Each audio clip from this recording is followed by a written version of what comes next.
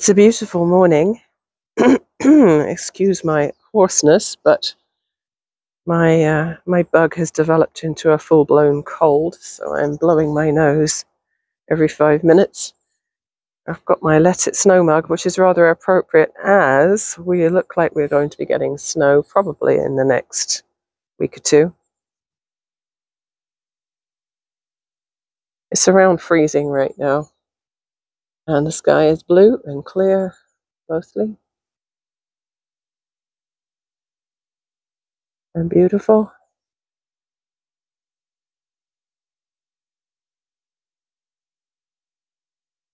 Feeling under par has done bad things for my crafting mojo, I have to say.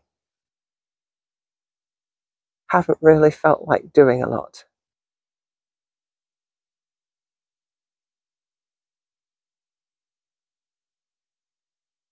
But even if today is a onesie day, I can still get the housework done. Maybe a little bit of crocheting.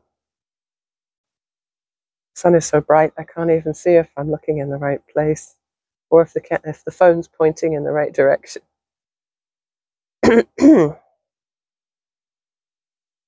Yeah, it's absolutely gorgeous out here. And once I've had my second cup of tea, my second full glass of lemon water, I'll have some breakfast and then I'll push myself to do something. It's almost a relief to actually have this bloom out to a full-blown cold, because, hey, who's had a cold in the last few years? It's always been something worse, like COVID or flu or something. This just feels like an old-fashioned cold that, we used to have way back when. And I haven't had one of those in a really long time.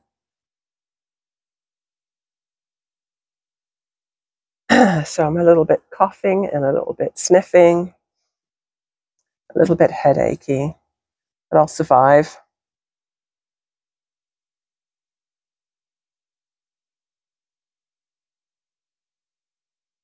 So I'll see how the day goes. Hopefully, in your world, things are going better and you're feeling 100% well.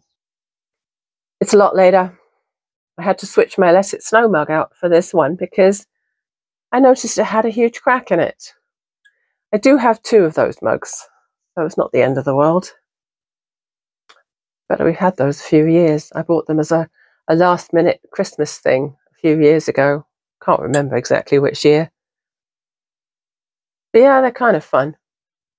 And I use them all year round, even in the middle of the summer. I don't mind, even if it does have a snowman on it.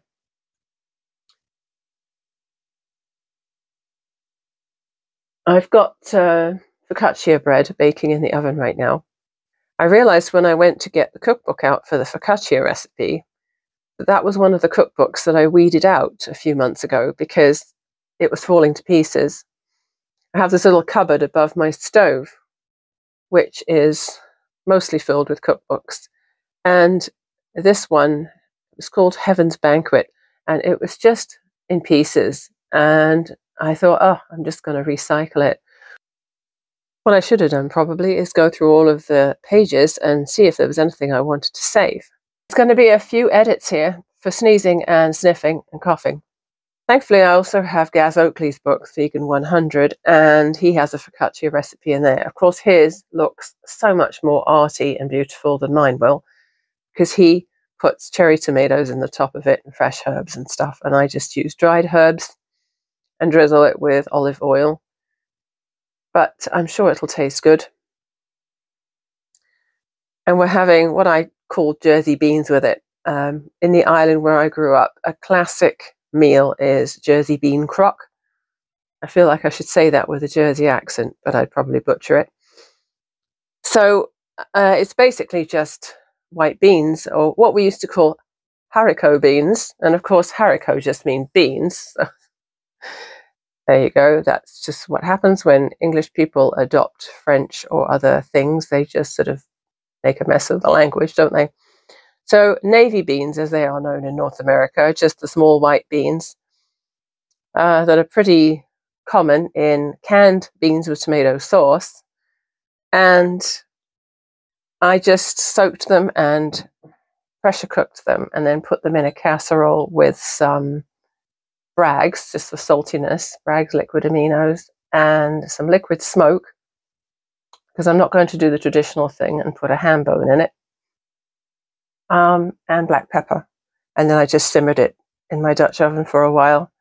So beans and focaccia is dinner. I'm sure the kids won't complain at that. Simple and easy, and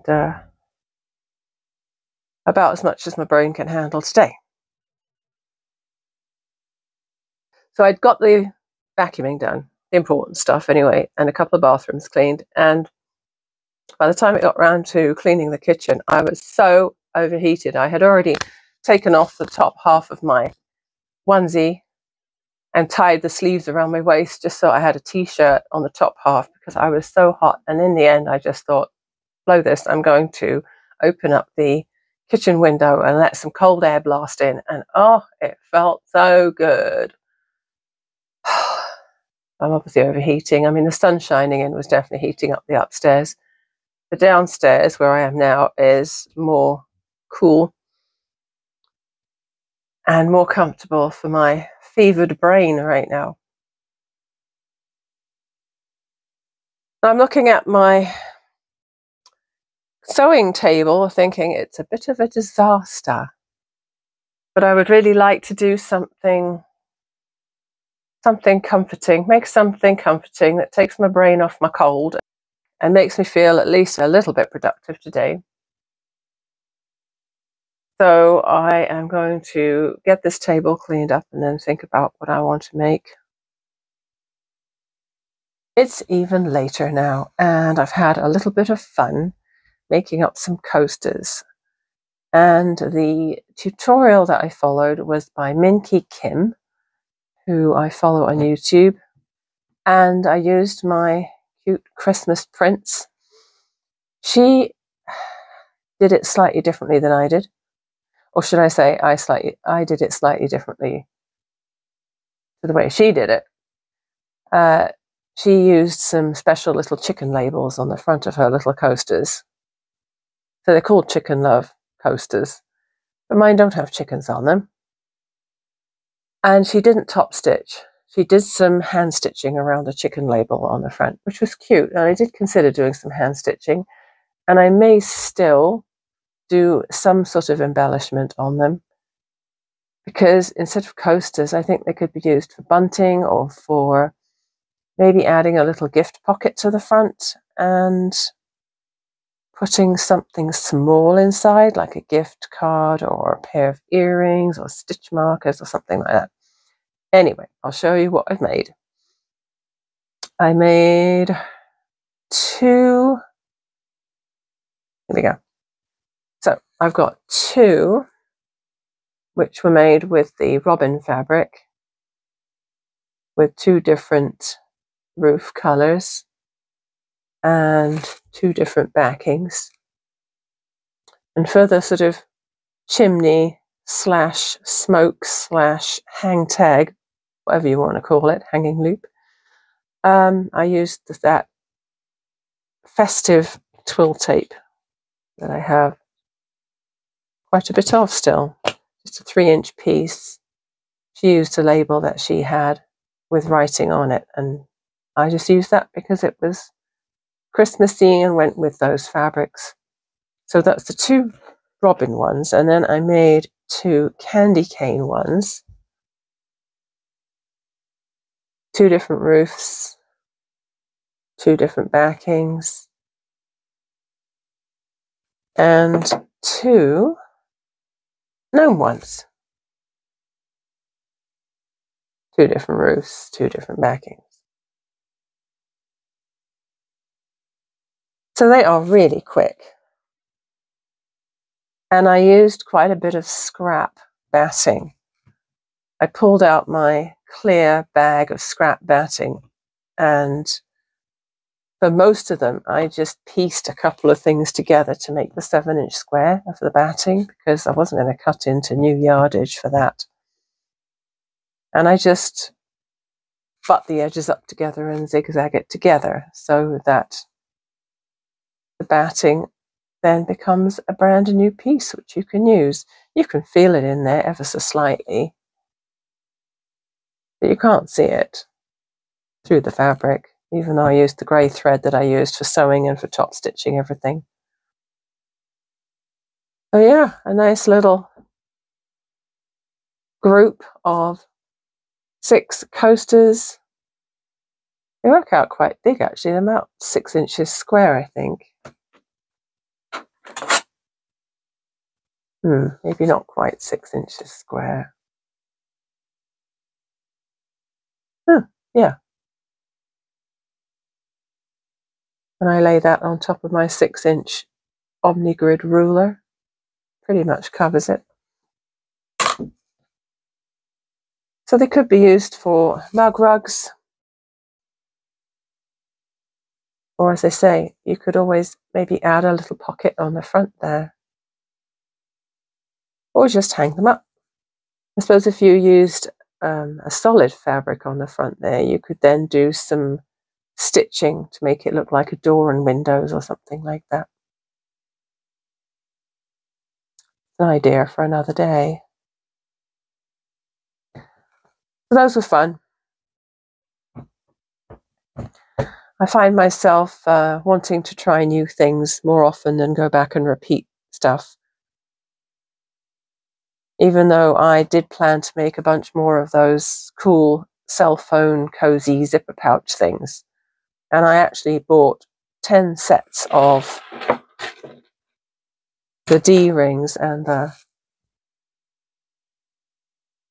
you see those, the D-rings and the swivel hooks off my friend. I haven't used any of them yet. But I will. I know I'll get round to it. But today I wanted something new and quick and fun.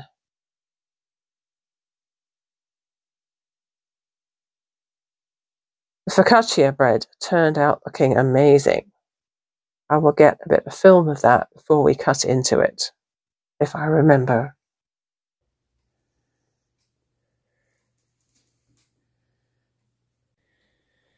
I don't believe it. 2 mugs died in one day. I just knocked my glass against my mug handle and it came right off.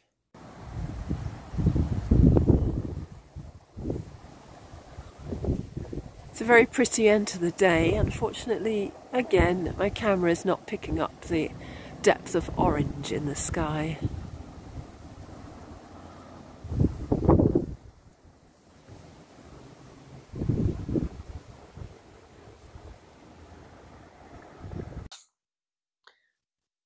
It's evening. Dinner's long behind me and I've been watching more New Amsterdam on Netflix, which I'm enjoying. I did a couple more rows on the festoon shawl by Dora Does. So now you can see more clearly how it works. The row of popcorns is more obvious now that I've done a few more rows since then. And I've done 17 rows in all. And as you can see, this is going to be a long-term project. One of the things I find difficult about sock weight yarn is my usual method of tensioning means that I am having to really try and grip the yarn harder with my little finger. And I find it more challenging to get the hook through the loops correctly on the first try. It's an extended single crochet, which adds an extra little level because you have to pull the yarn through and then through 1 and then through 2 rather than just go through 2 loops. and it's fiddly. So I'm really doing my best at the moment not to let it sit for more than a day or two in between working on it, because I don't want to let it languish and it end up as a UFO, unfinished object. So I've had enough of that for tonight. I can do it while I've got Netflix on, as long as I don't have to watch the screen too much. So what I'm now going to do, is there's plenty of evening left and I want to work on something else. This is the bag with the itty bitty sweater in it that I showed you the other day. And I want to make 5 of these. So I've got some of my DK cakes in here. That green one can go back downstairs now because I've used that one. And I have one with brown, one with pink, one with teal, and one with maroon. Now the maroon is probably a good colour for a little mini Weasley sweater, because that's probably one of the Harry Potter house colours. I have no idea if it's the right one. But as I said before, it's not a big deal. So I'm going to crochet all of these first, 5 little tiny sweaters. And then I will decide which one is for which person in the household. Needless to say, pink will be for me. So I think I'll start another one of those. They don't take long, being so small. So that's the next thing. So I'm going to wind up this video tonight. It won't be super long, but it feels like the topic of this, most of this video, was me having a onesie day. So it doesn't really make sense to let it flow into the next day, because then it won't be another onesie day. Unless it is. It's Wednesday tomorrow. Originally, I was going to have a knitting group tomorrow morning, but because this thing flared up, I cancelled it. So I actually could have another onesie day tomorrow if I wanted to. But I don't think I will, because I'll need to at least get out for a walk tomorrow. I need to do some yoga tonight as well, so that I haven't had a completely exercise-free day. So maybe I will do that next. Maybe I will do the yoga and then get back to the couch with my crochet and my new Amsterdam. So that's it for today. Thanks for watching, and I'll see you again next time. Bye.